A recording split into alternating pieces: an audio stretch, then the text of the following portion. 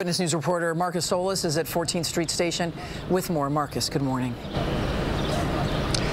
Good morning, Michelle and Tony. And police are trying to trace back this man's steps, find out where this all began. It ended here at the Union Square station, southbound 4 train.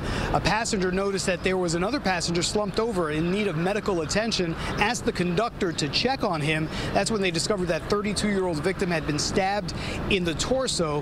He was taken to Bellevue Hospital where he was pronounced dead. Again, 32 years old, no identity as of yet, and police are not sure where this all started because there was no fight. There was no dispute on the train.